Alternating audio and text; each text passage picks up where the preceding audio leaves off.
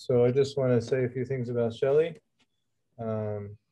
Shelly Mahon, she's an outgoing executive director of the Parent Engagement Network for Boulder County, Boulder Valley, is it? And she holds a doctorate in human development and family studies with a minor in prevention science. She specializes in adolescent development, risk and resilience, and program development and evaluation, and parent-child relationships. She has over 25 years of experience working with youth and families in a variety of contexts. Shelly believes that youth and families need to both celebrate their accomplishments and have the tool for constructive conversations about real issues.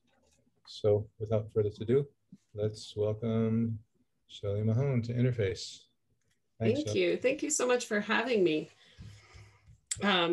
My last name is actually pronounced Man, but don't feel bad because it's either Mahon or Mahon or a variety of other things most of the time. So please don't feel bad. It's like McMahon, like the sports person.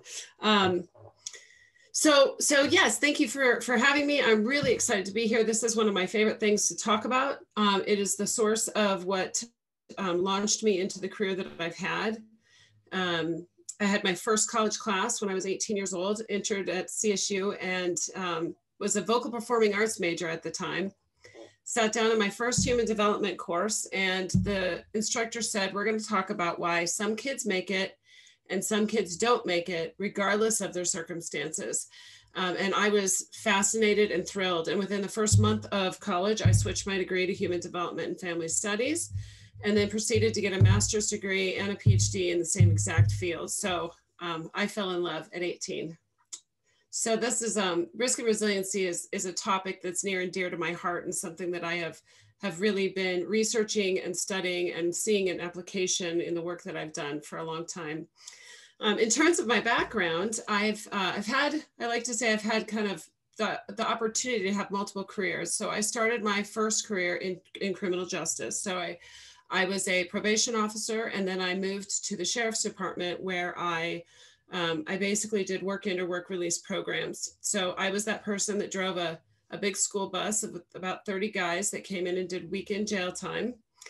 And, we went out and picked up trash, which people see a lot, but we also did things like build fence, fix roofs, restore cabins in the mountains. I learned how to do a lot of interesting things. So I'm quite handy when it comes to drywalling or painting.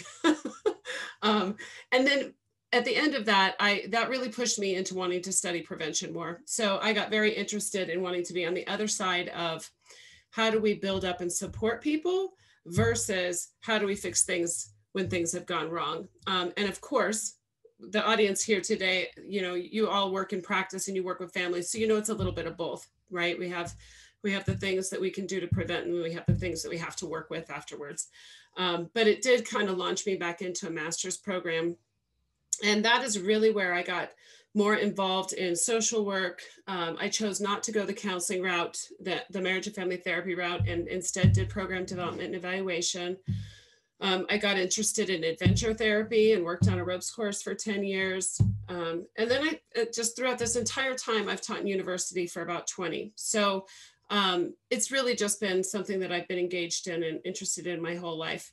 As I look and reflect on what is it that's the common theme in all the work that I've done and all the things that interest me, it really comes down to parent-child relationships, being engaged and curiously interested in supporting your kids as they grow and develop, and really being present. And so now I just left a position as the executive director for the Parent Engagement Network.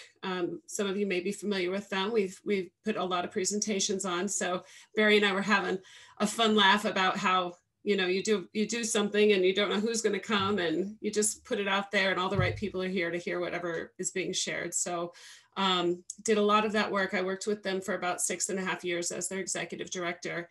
And now I'm not retired. I'm working part-time this is going to sound like a very weird shift, but it actually makes sense. I'm working part-time as in a marketing department for a tech company, where I'm their researcher, writer, copy editor. And in the other part-time, of my life. I'm writing my own book and getting back into creating my own content, which is really what I fell in love with when I was in school. So I am hoping to continue to put more information out into the world. And I'm still going to host if you haven't heard of it, we have a podcast called the Parenting Well Podcast with Parent Engagement Network, and I'm going to continue to host that podcast. It's one of my favorite things. So at this point, I think we've done about 22 conversations, and they're all around the topic of raising resilient families, substance use, stress and anxiety, and managing technology in our kids' lives. So it's a pretty fun thing, and I've had some pretty neat guests on there. So please check us out if you haven't had a chance to see that. So today's conversation, I am going to share my screen. I do have a PowerPoint, but my style is very interactive, and especially with the group that we have, a small group, please feel free to, raise your hand, put things in the chat. Barry's going to help me keep an eye on it if I miss something, but happy to be in a conversation. One thing about presenting on a topic like this with people who work in the field is you probably have more knowledge about risk and resiliency and protective factors than sometimes it would be if I'm presenting to a group of parents. So hopefully this information brings some new thoughts or sparks some ideas for you. But if you have experience and knowledge that you want to share, or things that you've seen in your own career, please jump in and share that with us. So I'm going to hop over here and share my screen. So today we are going to talk about what it takes emerging stronger from challenging times. And specifically, we've just been through a pretty tough year. So specifically, we'll be talking about that.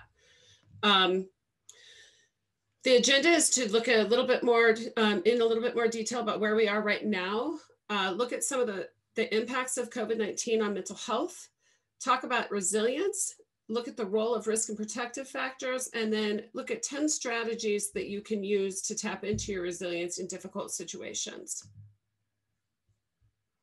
So to start, where we are right now. Right now we're experiencing trauma in a way that we haven't experienced trauma before. So in the past, we've gone through things like 9/11. We've had devastating storms and fires around our country. In this last year, we've seen Black Lives Matter. We've seen the killing of a lot of innocent people. We've seen the riot at the Capitol, and shootings around the country, including in our own community. And what has overlaid all of this is the pandemic, something that we've never really had to experience before. And one of the things that I think is important about this is that the pandemic took us away from being able to be in community. So there's really not been another time in history where we've been socially isolated in this way, where we're dealing with all these different traumas, but we actually can't be in community. And so a result of that has been some polarization, and paired with the isolation that we experience from COVID-19. So one of the things we can do is we can start to look at how has this impacted us individually? How is it impacting the people around us?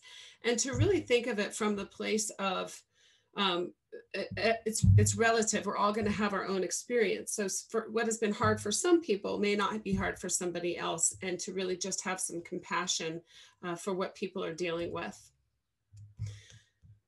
So one of the things I want to share here, this information comes straight out of Harvard from a researcher by the name of Karistan Cohen, and she is the professor of psychiatric epidemiology in the School of Public Health at Harvard. And she shared this information that characterizes the way in which what we've gone through has created stress and anxiety, and ultimately has had an impact on people's mental health. And again, given the population, given what you do for a living, you've seen this firsthand yourself. So some of the things that we're seeing is that this is novel. Like I said in the previous slide, this is really one of the first times that we have been in this situation. And so we've had to kind of learn as we go.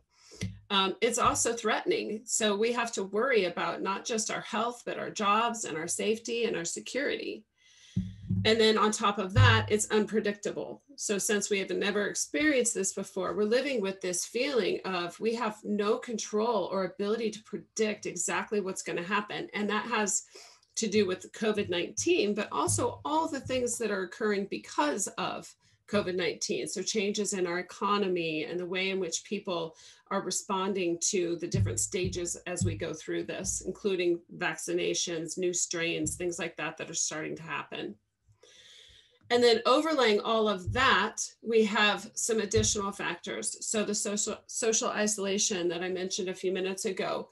You know, some people, I actually have a dear friend that's like, the pandemic has been the best thing that ever happened to me. But he also happens to be one of the most introverted people I know. And so for him, yes. Oh. No, also an introvert. It hasn't been that bad. Yeah, yeah, right. Yeah, I think that that's been a common thing. I think I learned that I was more introverted than I realized I was. For me, it was, I had an opportunity to slow down and like gave myself permission to slow down a little bit. I bought chickens, you know, I have 9 chickens in my backyard. So just fun little things that I probably wouldn't have done otherwise. So yeah, thank you for sharing that. And I can't see the chat the way I'm sharing my screen. So raising your hand or even just kind of, you know, somehow letting me know that you want to speak is really helpful.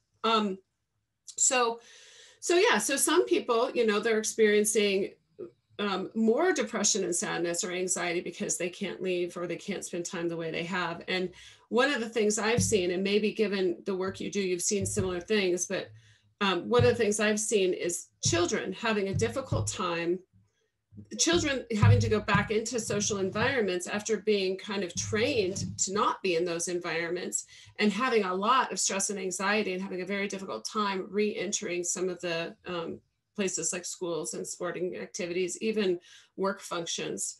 A good friend of mine had a child right before.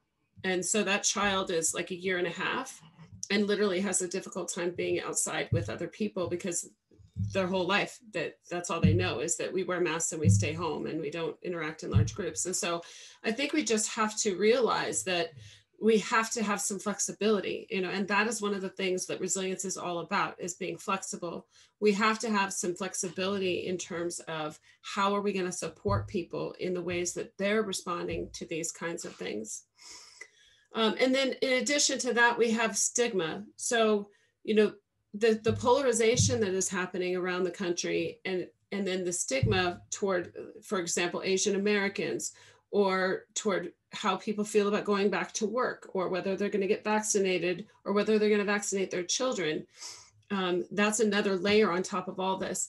And then the last thing that's in here is bereavement. And, you know, that has come across in a couple of different ways. It may be from actually losing somebody, or it may actually be just from the loss of the things that you typically do, or the way that you know life to be can also cause those feelings. So when we think about resilience, we think about being able to come back to that pre-crisis mode and to be able to do it easier. And so what are some of the ways that we can help people do that? Because it's something that at some level, it's almost impossible not to be impacted by this in some way. And so that's what we're going to do first. We're going to do a little breakout room. And I think since we have a small group, we don't need to actually even go into breakout rooms. We can just share amongst ourselves. But what I want to do is really think about, when you look at this last year, you know, from day to day, we experience change. And some of these changes are normal. And some of these changes are a little bit more traumatic for us. But they would still fall in the realm of normal, in the sense that we know these sort of things happen in life. So an example would be a child transitioning to middle school, for example. That can be a traumatic experience, or graduating and trying to decide, I'm in this space right now with my 22-year-old, you know, trying to decide, what am I really going to do with my life? And then we have other things that happen, which may not be pleasant, but we know they happen, like having to move or change jobs, going through a divorce, potentially losing a loved one. But where we're at right now, these challenges are slightly different in the sense that, you know, there's lack of resources in certain ways. There's lack of opportunity to get the things that you need to cope with the situation. Even how we can go to a gym has changed, right? In terms of, I just started swimming again, and I have to sign up for my swim lane still, you know, during a certain half-hour period. So things have changed. So what I want us to do is really think about what has been most challenging for you over this last year, and in what ways do you think that it has been similar or different than other challenges that you've had to face? Okay. So let's talk a little bit more specifically about psychological resilience. I kind of touched on this, but it's the capacity to recover quickly from difficulties, the ability to mentally or emotionally cope with crisis and return to that pre-crisis status quickly, and the ability to use mental processes and behaviors that promote personal assets that protect you from the negative effects of a stressor. So I like that to talk about that last one, especially because this is where there's been different conversations about whether resilience is something that we have or something that we build. And it's clear that we can learn and we can build new ways of thinking and behaving that help us to be more resilient in particular situations. So synonyms of this are being flexible, pliable, having some give and take in a situation, strength, being adaptable. These are all characteristics. Hardiness, we talk about grit and how important it is to have grit. These are the things that help contribute to our resilience. And a huge part of the way I like to talk about it is that it is more than just us and our personal characteristics. Resilience is embedded in the environment and the context in which we grow up or live and function. And so building resilience is really not happening just by itself. It's happening with and among other people. So one of the ways you can think about it is, how do you personally typically respond to things? Like, are you a person who can step back and calmly think and reset, or do you react and then you kind of come back to it later? Temperament, for example, is one of the things that we look at when we talk about individual resilience, because that is one of the things we've seen is largely genetic. So it's interesting to think about it from that perspective. And then when it comes to your relationships, what do those look like? And we've just talked about some of that, some of the ways in which our relationships have been strained over this period of time, and just not being able to do the things we love with the people we love in the way that we normally would. So when that happens, what kind of support network can you put together that helps you to manage that? And then in your community, what's available in your community, and how is the community itself responding to the pandemic? If you look across our country, we've had very different responses in different parts of the world as it relates to how serious people take it, the practices, the policies, the laws they put in place, which brings us to society, because society then is, how does the laws, policies, norms, beliefs within that culture, within the different cultures across the country, how are those then interacting with one another? And in effect, all of those end up having an impact on ourselves and how we can then be resilient. So this is where we start to talk about risk and protective factors, because resilience, if you look at the resiliency model, it is really balancing out. We aren't ever going to avoid risks. We're always going to, at some point or another, encounter certain risks. Excuse me. But the thing that counterbalances that are our protective factors. So those are the things that basically serve as a buffer to the things that we're exposed to that are risky. And at the end, those things that we have in our environment, with our families, within ourselves, have either a negative or a positive effect.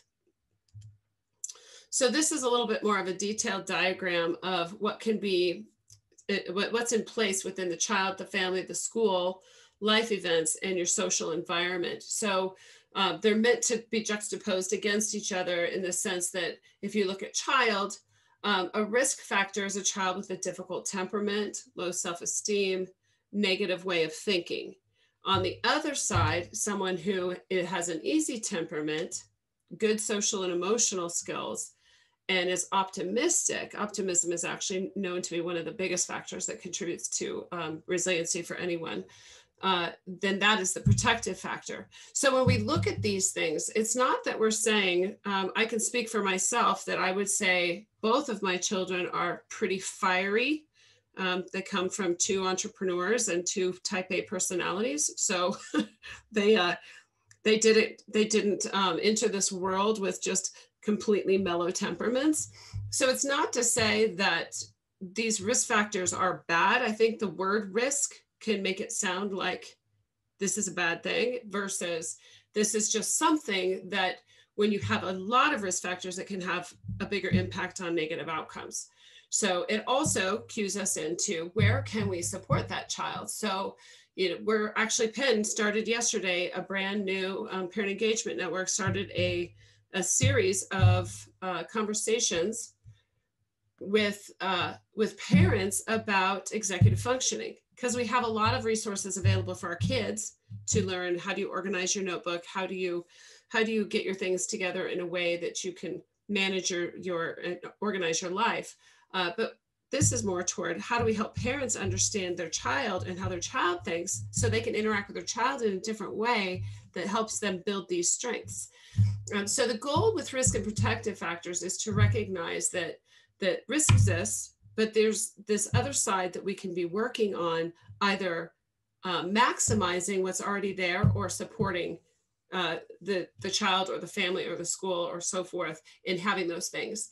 So the family, you know, family disharmony, a breakup, harsh or inconsistent discipline, and parents with mental health or substance abuse issue would be risky. On the other side, strong family values, supportive parenting, and family harmony and stability. The research tells us that the mother's mental health in particular has a huge impact on a child's outcomes. So we really want to make sure that we're taking care of the whole family, that when something is going on with a child, and I'm speaking to the choir here, but you know, when something's going on with a child, you know that that's not happening by itself, that oftentimes there's other areas that we can look to see what's going on, why are they behaving that way, and how can we support them. And so I won't go through and read each of these. It's more an exercise to see that this one here on the bottom, life events, you know, these are some of the things that we're really particularly being impacted by. Yeah, Barry. Shelly, you might want to read them because it's small and hard to see. Oh, okay, sure. I'll read it then. Absolutely. So with school, on the risk factor side, some of the biggest risk factors in school are peer rejection, school failure, and poor connection to school. So that's one of the reasons why positive school climate is such a big topic area when it comes to school policy. It's creating a positive school climate. It's because it's one of the factors that makes kids, puts kids at risk. And the peer rejection piece, what we know from the research, especially as it relates to adolescent development, is what we want to know is that child has at least one really close friend. So again, it doesn't mean that child has to be extremely popular per se, or have these big social groups. But for that child, let's say as an introverted child, just having that one friend that they can connect with, that they know they are fully accepted and they relate to each other, can be enough to support them. So on the protective factor side for schools, we have positive school climate, like I mentioned, and creating a sense of belonging and connectedness. So we see this translate, if you've walked through a school lately, we see this translate in schools, because they will come up with their mottos that are on the wall that show their values, and they talk about how are we going to make sure that we're being respectful, and how are we going to create a space where kids can share their concerns. Lots of schools will have a little box where they can, in an anonymous way, put their concerns in the box and have them addressed that way. So they don't have to be called out, but they can still have this feeling of, this is my school, I belong here, and I want to share what's going on for me. So those are some of the ways that we can do protective factors in schools. And then with life events, we have certain life events make things difficult. Like, so the transition, like I mentioned earlier, to middle school, really making sure that that's smooth, and they're going from this one teacher, one classroom situation to lockers and several teachers and managing different things for homework. So helping kids, really supporting them and getting that organized and understanding that it's going to take a little time. Death in the family or any kind of emotional trauma, which is what a lot of people are dealing with right now, is this loss, this deep sense of loss for things. And again, something could be very small to someone, but very big to somebody else.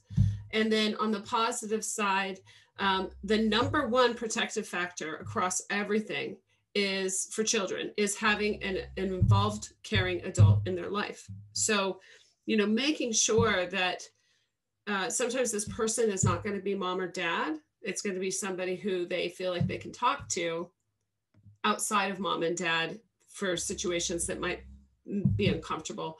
And then being supportive and available at critical times.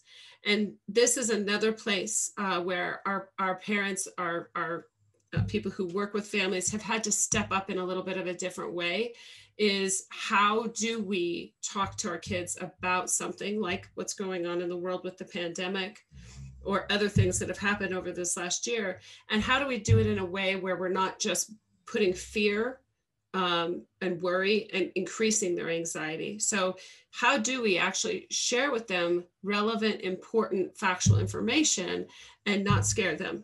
And some of that is being very thoughtful and careful. Some of it is knowing who your child is or who the child you're working with is and how they're going to take that information differently. But it's certainly an important thing to think about in terms of a protective factor.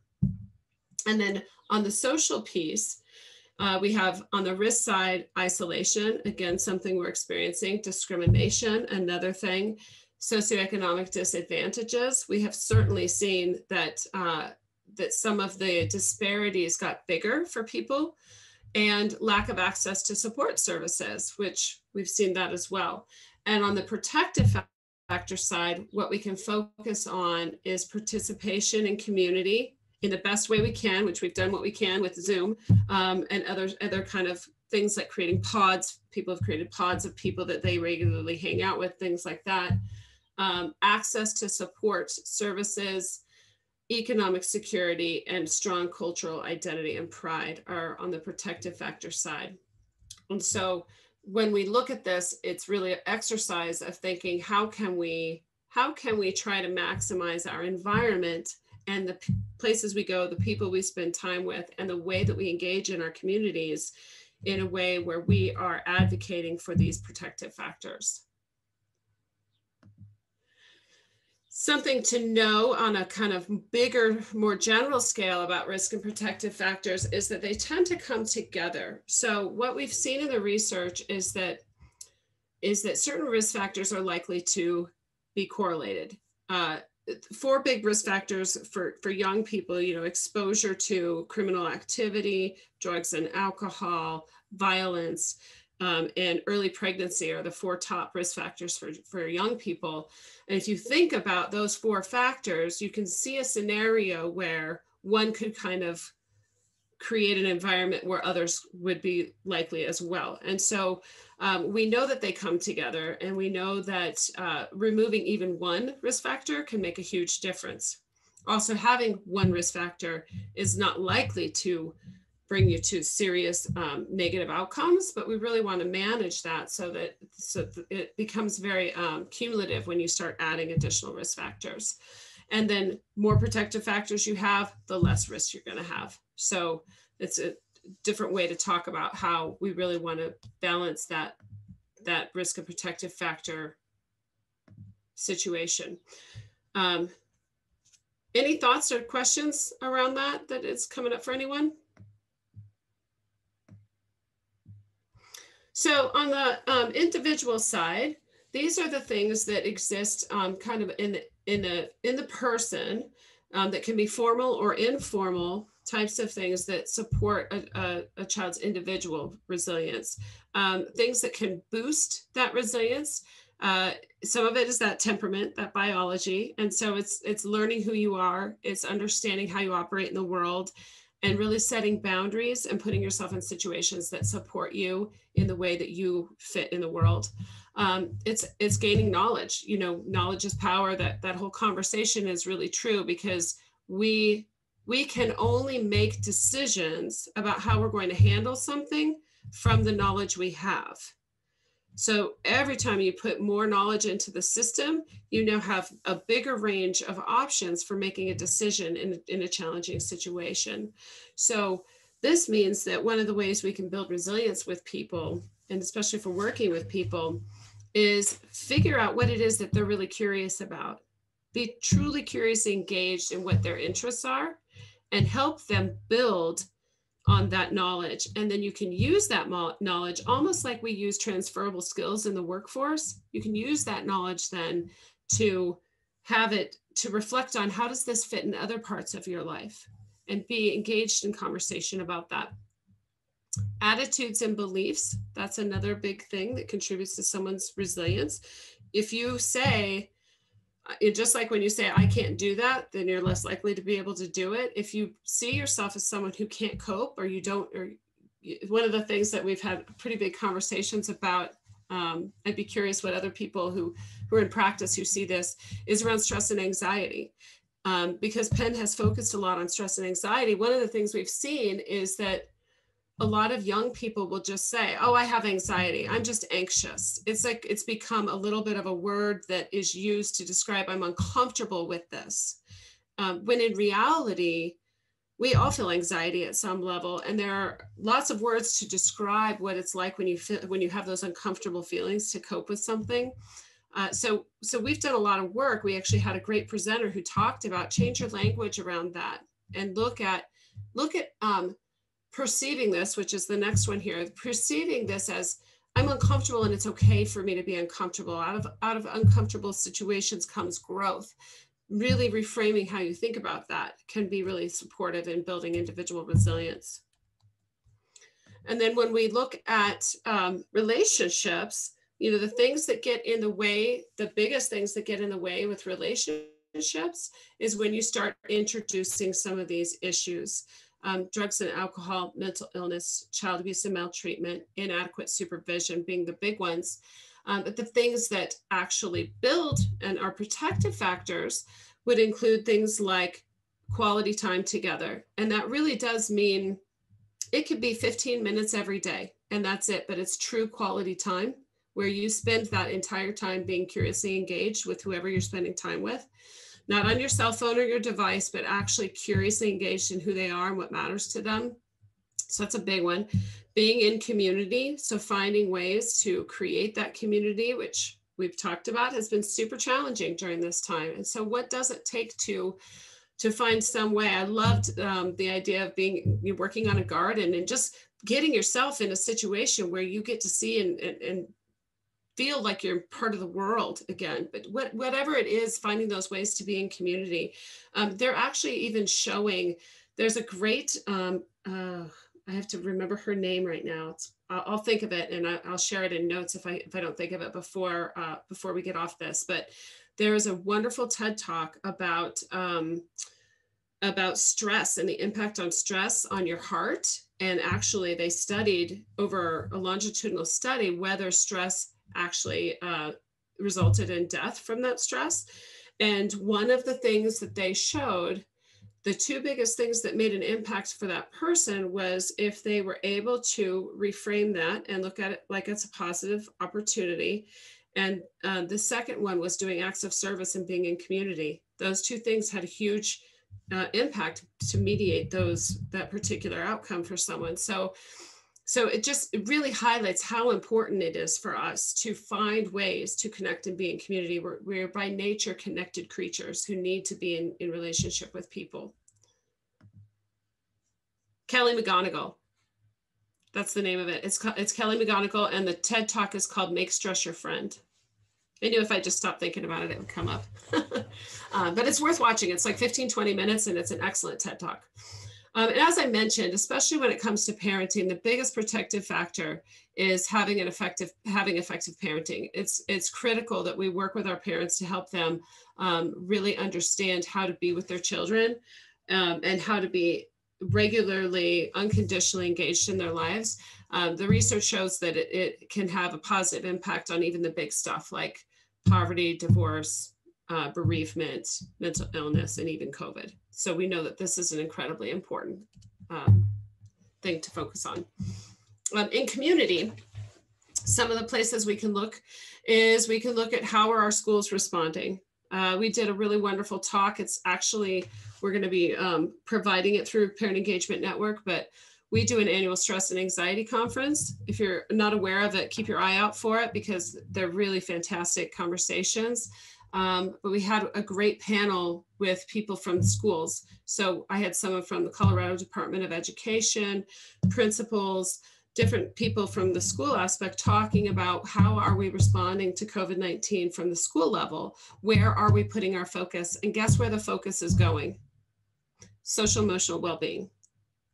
A huge, huge emphasis on making sure that our kids' social emotional wellness is good so that they can focus in school. And even the things that the Colorado Department of Education, the toolkits that they're putting out that they'll be providing to a variety of communities in Colorado focus on that. So it's really an important thing to look at, how are we going to respond and how do we navigate what's going to really pick our kids up and give them skills to be resilient. And the learning will come, even though we know there's going to be a learning gap from this. Businesses, how are businesses responding? And, what kind of environments are they setting up that keep a safe environment for their employees who do choose to go back into work? Health departments, which has obviously been a huge part of this with the vaccinations and how those are being distributed, but also how they're talking about them. Opportunities, so finding ways to create opportunities in community. When we look at the resiliency research, one of the things that makes a huge difference is, are you in a community where the opportunities include going to a park, visiting a library, having a place for youth to safely hang out, building skate parks that are safe, those kinds of things, versus somewhere where maybe you have marijuana stores on every corner, alcohol stores on every corner, outdoor play is not safe or accessible. Those are the things that we really look at making a big impact in our communities, is creating those kind of opportunities. Cultural expectations, we're in a very big conversation right now about how are we going to work together to create an environment where everybody feels accepted for who they are. So that's a community response. And then faith-based organizations. Faith is one of the top protective factors. Is, do you have, and that can be phrased in different ways, but what is we said this briefly earlier, we'll talk about it in a little bit, but what's your sense of future? What's your belief in what comes next for you in your life, for the people that you love? So faith-based organizations is something that has been shown by the research to increase people's resilience. And then society. So these are some things that are pretty related to what we've been dealing with COVID-19.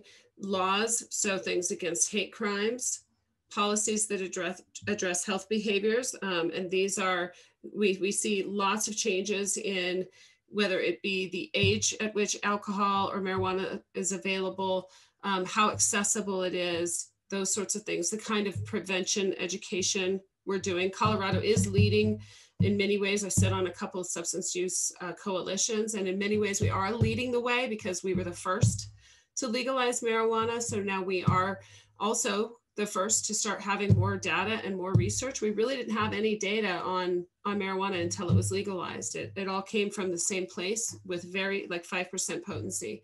So we had no information. Now we have opportunities and ways in which we can go and educate young people about the impact of use on their brain development, different ways to experience healthier ways to experience the kind of juice that people get out of that.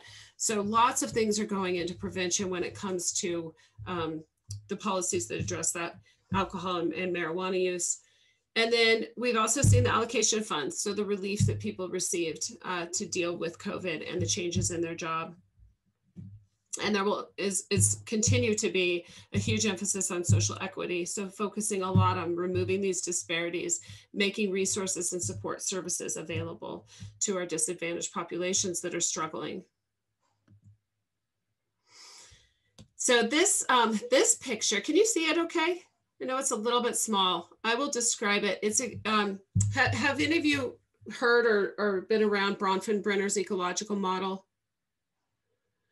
So a little bit, this is probably, I'm a very theoretical person. I taught family theories in university for years, and I love thinking about theory because I think it's one of those things that just gives us different ways to envision and consider what's going on in the world.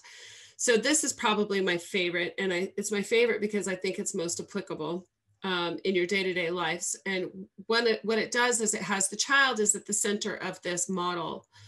And then the next layer, that yellow circle, is the microsystem. The microsystem involves all of the direct contact that a child has, and you can put yourself in there. It doesn't have to be child, it can be a person. All the people that they directly relate to. So that can be parents, teachers, coaches, youth pastors. It could be anybody that they have friends, peers, anyone they have a direct relationship and they interact with them on a regular basis. What I think is interesting about this model is it talks about how these different levels can have an impact on that child's building resilience and their own personal development. So the peach colored layer here is called your mesosystem.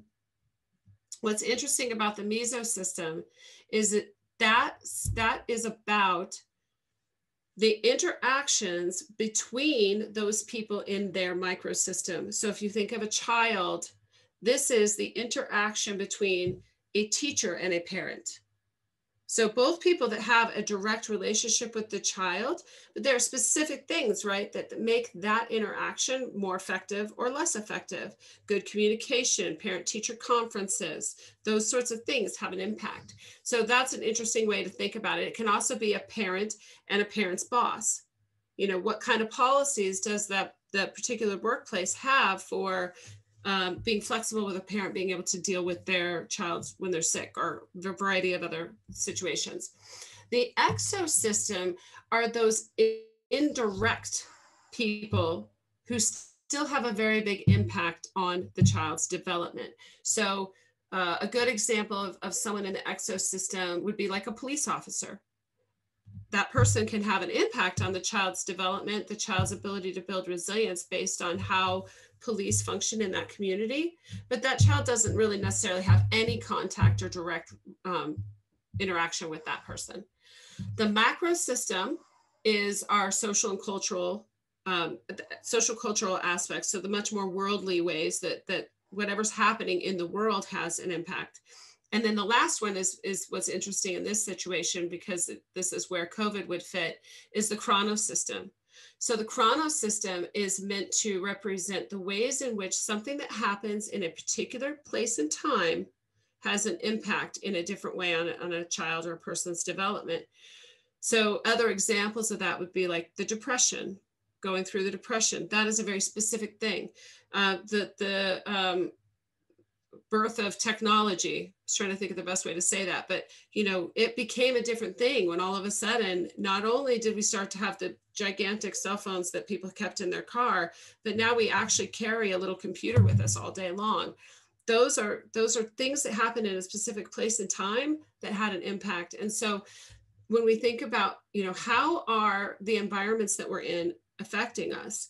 So an exercise that I've done when I'm in a person-to-person workshop, and I would encourage you to do this, it's also something you could do with clients, is you could have them map this out.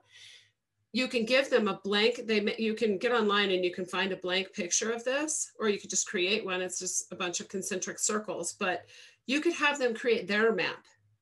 What does your world look like? What is your environment?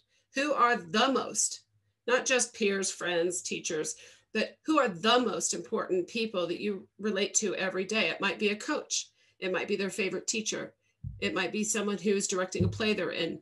But having them think about, and for yourself, you could sit down and do the same thing. Think about, you know, who are those direct people that are most important to you? And when you do that, you can start to realize who's someone that I've maybe lost contact with that really matters to me. And having them in my life would help me be more resilient. It would help me, you know, have this relationship back would be great for me. And then when you start looking at some of the bigger circles, like the macro system or the exosystem, you know, the things that are in your environment, it can help you to recognize, you know, we live in Boulder, you know, what does the Boulder community really look like? What is this? I guess we don't all live in Boulder. We have an out-of-state visitor, but you know, wherever it is that you live, what does this larger environment look like? And for you, where do you spend the most time in that environment? Where in your communities do you reach out and find areas and support systems that really help you and support you? So it's a fun exercise. It can be really fun with teenagers. I've done it with my own kids before.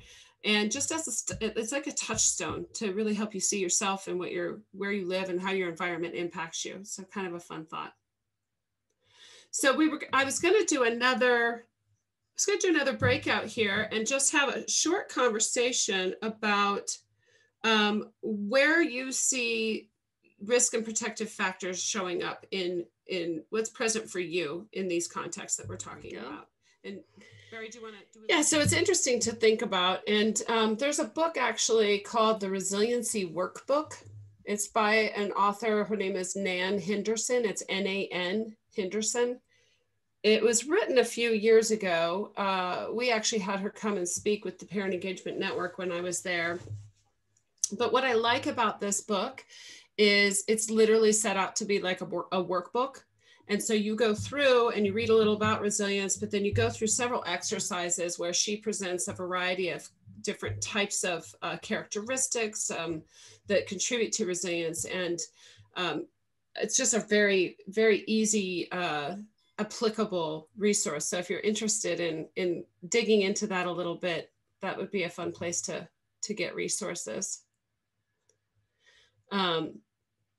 I love this quote. So we're going to move into talking about 10 specific strategies for building resilience. And I like this quote, and I like it because even in what we've talked about here today, people have said things that have referred to this. Resilient people don't let adversity define them. They find resilience by moving toward a goal beyond themselves, transcending pain and grief, by perceiving bad times as a temporary state of affairs. It's possible to strengthen your inner self and your belief in yourself, to define yourself as capable and competent. It's possible to fortify your psyche. It's possible to develop a sense of mastery. This quote speaks to that we can't let something like COVID just take over and block us down. We have to be able to say, this is what it is. It'll be here for as long as it's going to be here. And what are my goals? How can I take specific actions today in my life, in my day-to-day life, that make a difference? I'm a big researcher of happiness. I love reading happiness research. And that's, you know, one of the first things that the research says is that if you want to increase your happiness, don't think of it as a global thing, like you're either happy or unhappy. Think about the things you can do on a day-to-day basis that bring you joy, and integrate them in throughout your day. You know, for some people, it might be getting outside on a bike. That's what I do. I get outside on my bike or go swim, you know, petting my dog. There's a variety of things, but you can have like even systems that kind of remind you, go do something just for 2 minutes, take a break, go do something that brings you joy, true joy. So it's interesting. So I want to share this with you. Number one thing is find purpose in the present. So, you know, being in the present, not getting consumed with the past or the future, is a powerful way to add resilience or to build resilience. I want to share this with you, this little clip here. Hopefully I can make it play. There we go. Now we're here. Some of you have thought of suicide. Some of you are in the darkest of darkest valleys. And I was there once too. I was 8 years old, depressed. 9 years old, even darker. At 10 years old, I came to the edge. And I thought to myself, there is no hope. At age 10, I tried to drown myself in 6 inches and 15 centimeters of water in Mahon. I told my dad I just wanted to relax. Really, I wanted to end my life. I had enough. The first 2 times I rolled over, I was trying to work out how much air I hold in my lungs before I let it out. The third time, my mind, knowing that I wanted to get out of here because of the bullying in my life, because I was going to be a burden to my parents and I had nothing to look forward to. I realized at that moment that if I actually went through with committing suicide, I would leave a greater burden for my parents than they already had. So when I saw in my mind my mom and my dad and my brother crying at my grave, if I went through with it, that one thought saved me. The power of encouragement. You can save a person's life. You may have arms and legs, but unless you know three things. Number one, who are you and what your value is? Number two, what is your purpose here in life? And number three, what is your destiny when you're done here? If you don't know the answers of any of those three questions, you're more disabled than I. If I gave you $1 billion, would you be happy? If you gave me $1 billion, I'd be very happy. But then if my mom dies tonight, am I happy? No.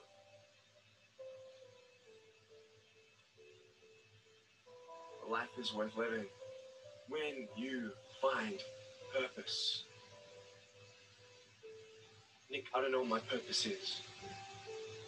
I don't know. My parents want me to do this. My teachers want me to do that. My friends think that I should do this, and I don't know what to do. And you're torn, man. You don't know what to do. You have to make important decisions, man. You don't know what to do. Who do you believe?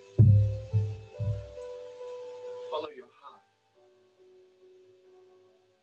If that's who you want to be, if that's what you want to do in life, then walk to it.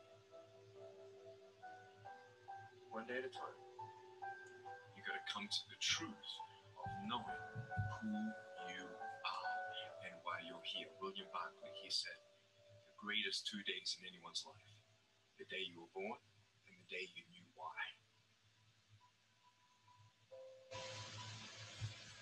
I know that there are 1 billion people going hungry. And stop that there.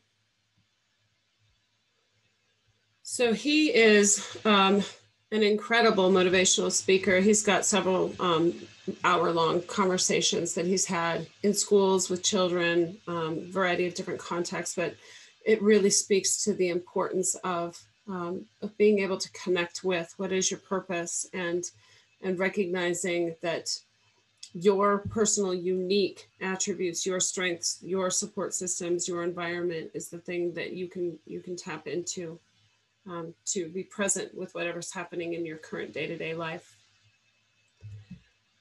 Oh, the second one here is I'm a huge Brene Brown fan.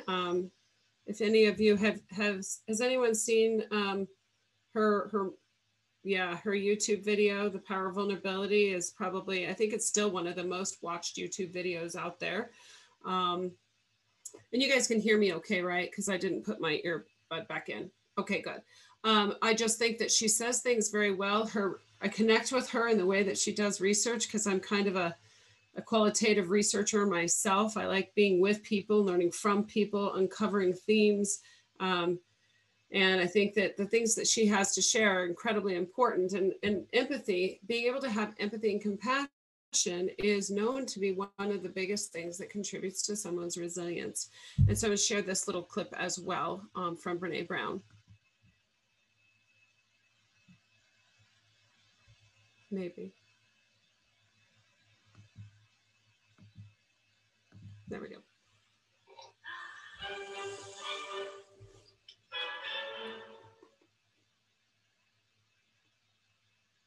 So what is empathy and why is it very different than sympathy? Empathy fuels connection. Sympathy drives disconnection. Empathy, it's very interesting. Teresa Wiseman is a nursing scholar who studied professions, very diverse professions where empathy is relevant, and came up with 4 qualities of empathy. Perspective taking, the ability to take the perspective of another person or recognize their perspective as their truth. Staying out of judgment, not easy when you enjoy it as much as most of us do. Recognizing emotion in other people and then communicating that. Empathy is feeling with people. And to me, I always think of empathy as this kind of sacred space when someone's kind of in a deep hole and they shout out from the bottom and they say, I'm stuck, it's dark, I'm overwhelmed. And then we look and we say, hey, I'm down. I know what it's like down here, and you're not alone. Sympathy is, ooh, it's bad, no, you want a sandwich? Empathy is a choice, and it's a vulnerable choice, because in order to connect with you, I have to connect with something in myself that knows that feeling. Rarely, if ever, does an empathic response begin with at least. I had it, yeah. And we do it all the time, because you know what? Someone just shared something with us that's incredibly painful, and we're trying to silver lining it. I don't think that's a verb, but I'm using it as one. We're trying to put the silver lining around it. So I had a miscarriage. Oh, at least you know you can get pregnant. I think my marriage is falling apart. At least you have a marriage. John's getting kicked out of school. At least Sarah is an A student. But one of the things we do sometimes in the face of very difficult conversations is we try to make things better. If I share something with you that's very difficult, I'd rather you say, I don't even know what to say right now. I'm just so glad you told me. Because the truth is, rarely can a response make something better. What makes something better is connection.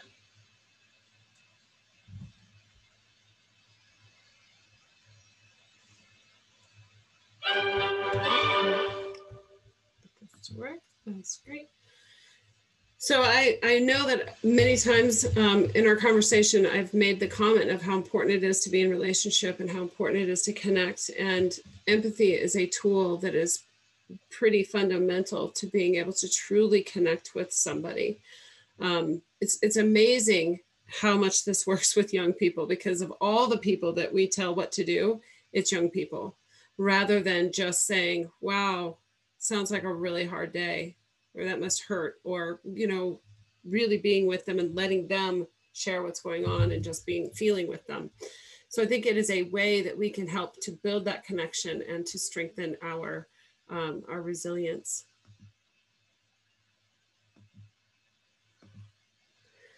These are just a few quotes that I think are really fun with empathy that span some different contexts. Empathy has no script. There's no right way or wrong way to do it. It's simply listening, holding space, withholding judgment, emotionally connecting, and communicating that incredibly healing message of you're not alone. Nonviolence is the greatest force at the disposal of mankind. Martin Luther King said, darkness cannot drive out darkness, only light can drive out darkness. Hate cannot drive out hate, only love can drive out hate. Mother Teresa, let us use love and compassion. Peace begins with a smile. If we have no peace, it is because we have forgotten that we belong to each other. I would rather make mistakes in kindness and compassion than work miracles in unkindness and hardness. Dalai Lama said, only the development of compassion and understanding for others can bring us the tranquility and happiness we all seek. And then this last one, from the Chief Executive Officer of Microsoft, if we hope to harness technology to serve human needs, we humans must lead the way by developing a deeper understanding and respect for one another's values, cultures, emotions, and drives. So really addressing that empathy is the base of compassion, and that compassion is one of the things that drives our interactions in the world. And that's compassion for others and compassion for ourselves. Staying connected with good company. Some interesting work came out of some different countries that shows that right now, in general, being connected is a predictor of positive well-being. And with this kind of inability to connect, the impact, there's a, when we look at, I mentioned I like happiness research, when we look at what makes us happy, and that happiness can contribute to our own resilience. they have some research that look at the happiest countries in the world. These countries include Denmark, Norway, Costa Rica, Australia, Israel, and there's some common denominators in what's present for those people. One of the biggest one is making time for gatherings and community events and spending that quality time with each other.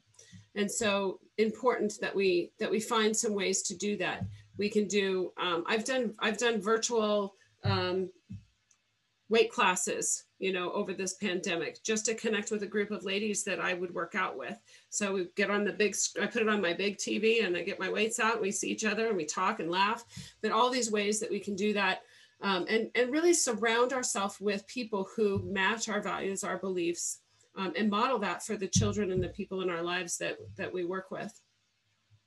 Practicing gratitude is a big one for building resilience. I use a gratitude journal. I don't know if you've heard of gratitude journals. I love it. It's a daily practice I do every morning and every night before I go to bed, where I write down 3 things I'm grateful for, and 1 thing I'm going to accomplish that day, 1 thing I'm going to do, someone I'm going to reach out to in specific and tell them that I'm grateful for them. And then at the end of the day, I write down what happened throughout the day that I'm grateful for. So twice a day, I touch base with 3 things I'm grateful for, and I take a daily action to say I'm grateful to someone. It can be someone who gave me coffee at the coffee shop, just to say, thank you, you know, I'm grateful for you. Focusing on self-care. Another important one. Self-care is something we talk about all the time, but it's also something that we sometimes don't do that well. What I loved is I recently was in a talk where they were talking about self-care, and it wasn't about make sure you get those nails done or schedule that massage or whatever we think of as being like the extraordinary things that we do to take care and kind of nurture ourselves. It had a lot more to do with do the things that matter to you that are simple. You know, self-care is being able to say, I'm uncomfortable with this conversation right now. Can we talk in a half an hour? That's self-care. It's not necessarily the things that cost money or the things that are the big extravagant things. So whether that's reading books or taking time to play music, like you mentioned, Barry, those things that we do that feed our soul are important for putting us in a place where we can be resilient.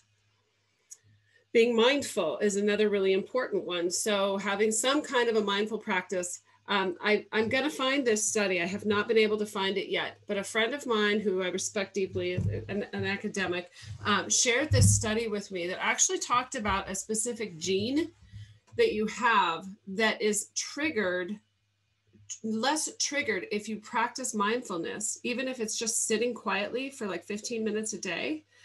And this came up because I've had quite a traumatic year outside of COVID. I've had 2 or 3 major life events happen that have been pretty difficult. One of which was losing my brother in January. And so I became my mom's primary caretaker.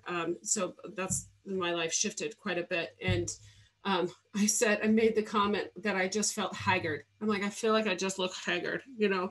And that's when he shared this study with me where they showed that being mindful can actually have an impact on your actual aging. So it's an interesting thing to think about, that it's not just in our hearts and in our souls and in our attitude, but it's also in our biological and physical way of reacting to the world, that mindfulness can be a really helpful thing. Have any of you read The Power of Habit or Atomic Habits? Those are a couple of fantastic books for really wanting to make specific changes in your life that help you to create those habits in a way that is effective, that isn't like, oh, you do it for a week and then you don't do it. And one of the things that they recommend, they call it habit stacking. This is in Atomic Habits. Habit stacking is take something you already do and add something you want to do to the end of it. So a good example of this is I've had a couple bike accidents that have resulted in some trauma to my arms and weakness in my arms. And so what I do is I have a pull-up bar by my desk that has a little strap on it because I can't do the full pull-up. And every time I get up to go to the bathroom, which is something I have to do, I do 2 or 3 pull-ups with the little pull-up bar. So it's create, you know, instead of saying, I'm going to work out for 45 minutes, and then you make that unrealistic and you can't do it. Another way to do that is just to say, I already do this one thing. I'm going to do this simple thing that takes 30 seconds on the end of it. And that's how I'm going to start to create this habit. And what they've shown is that that works very well with mindfulness too. So now I get up every morning and I do 10 minutes of mindfulness and 20 minutes of yoga. And I would love to sit and be mindful for half an hour, but I know I can do 10 minutes. So it's a way to kind of increase that. As you get more time or as you enjoy it more, you might do more of it. So it's a fun way to integrate that into your life if you haven't found a way to find time for mindfulness. Another big one for resiliency is setting boundaries. And we talked a teeny bit about this, but it's really about, you know, being clear, being self-aware, and then being okay setting those boundaries so that you're putting yourself in the best position and using the characteristics you have that help you to be resilient. Nan Henderson actually talks about this in her book quite a bit. But one of the ways you can build resilience, and even resilience in other people, like other kids that you interact with, is acknowledging those strengths and competencies. Because as we know, our kids hear and they take in what we say to them. You know, the old figure of speech, if you say they're worthless, they'll feel worthless. If you say they're great, they'll feel great. It's true of other things as well. And so if you start to recognize, because they may not cognitively be able to integrate that yet, but if you start to recognize, oh, my child is very gentle when she interacts with animals, and you say things like, you sure have a lot of compassion and you're so gentle with animals, you must really love them. You start pointing out those characteristics or those things that they do, that they really bring their strengths to the world. They will internalize those and they will see those, even if they don't know that they're using them that way. Those will be characteristics that help them to be resilient. So that's another really easy strategy. Another is anticipating challenges, but not getting hijacked. And what I mean by hijacked is that we're all prone to the negativity bias, where we are likely to register negative stimuli much quicker and more frequently than we do positive. So trying to avoid that, but also saying, okay, I could see that this scenario that I'm moving into could be a little bit challenging for me. What are some ways that I might be able to respond to this? We used to think that young people didn't develop those kind of if-then kind of the ability to do that until they were much older. Now the science is very clear that if we have conversations with our kids regularly on how to do this, that they will start to do it much more easily just on their own. So really sitting down and saying, oh, how do you think that's going to be? Transferring that stress of something away from the stress and moving it toward what do you have control over? Because that's where the power is in what we actually have control over. So really thinking those things through. This is just a thought, a diagram to kind of say that in a little bit more depth, is that, you know, we have these thoughts create feelings, and then we act on those feelings. And oftentimes, what we have to do is create that intentional space so that we take a moment before we react. So acknowledge that maybe we have a negative thought, and then name the feeling that's around that. Like, I'm angry, and making all those feelings okay. And then taking a breath and saying, what's the opposite feeling I could have in this situation? As people who work in the field, you might be familiar with like Byron Katie, who talks about the way, and she says, just think about what are all the other potential alternative ways that this is going to turn out. Can be a helpful way to do that. So that's a good resource. There's another way to think about it, which is like sitting with yourself, taking that time to kind of have that piece of mindfulness in that moment, and reframing, which is the last one that I have here as a 10th strategy, is reframing. Boy, the power of reframing is incredible. One of the things we've learned is that when you say something out loud, your brain registers it more and you internalize it more. So we spend a lot of time thinking in here, But if we actually speak it out loud, we're more likely to act on it. And so even when you reframe things, sing them out loud so that that internalizes for you more than what you're thinking in your head. So I'm so angry can become I'm activated because this matters to me. I really care about this. So I think I'm overreacting. I'm a bad speaker. Or you could say I'm being really brave right now. And helping people in your life do that. You know, if you're working with people, you're working with young people, helping them say, what's another way you could say that? I'm having a hard day. Could be I'm having a busy day. Is there anything I can move to create boundaries and remove a little stress? I have to help my child with school when I finish work. Can become I get to play a fundamental role in my kid's education. I do that all the time. I catch myself saying I have to do something and I change have to give. I get to. You don't care how I feel, or maybe it's you don't understand. Can I explain more?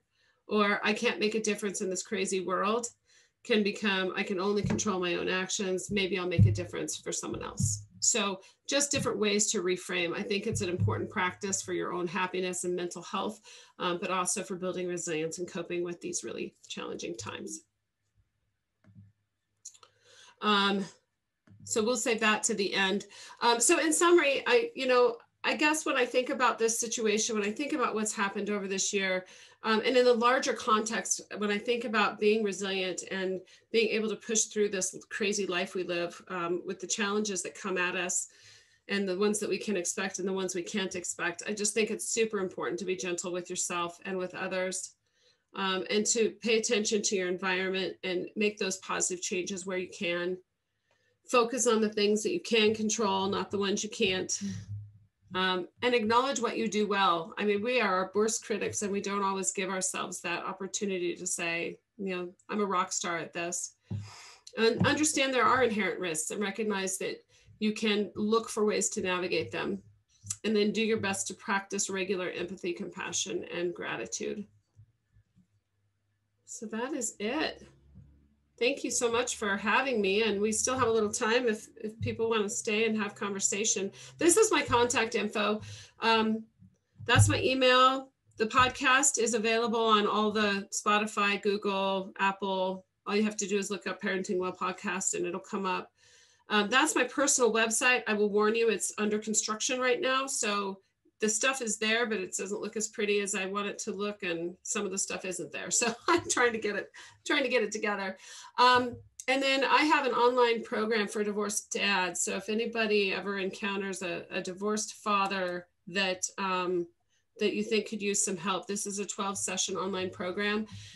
And the website is Fatherhood After Divorce. And it's self-guided. My favorite thing about it is that it has videos. There's like 24 different videos that are sprinkled throughout the 12 sessions of dads themselves speaking about the concepts that are shared in the program. So that's available as well. That's my stuff. So reach out anytime you need anything or want to connect more. Excellent. Thank you. Thank you. Comments, questions? What was the name of the dad parenting thing? It's called Fatherhood After Divorce. Okay. Thank you. Yeah.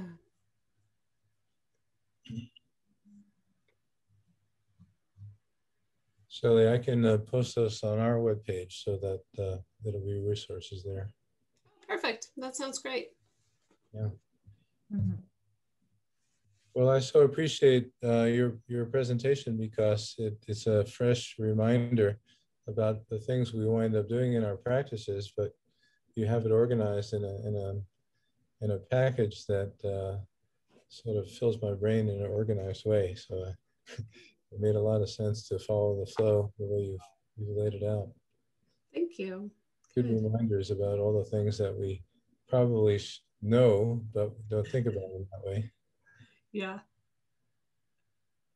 I have a couple questions.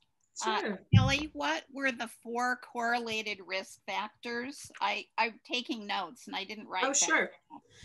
Yeah, the 4 risk factors are substance use, violence, criminal activity, and early pregnancy. Okay, got it. Yep. Yeah, you're welcome. And Barry, what was the name of the book that I don't know if it's a real book or what? The situation is. It's hopeless but not serious. Oh, okay. I keep Great. it right here myself by Watson. That's great. Thank you.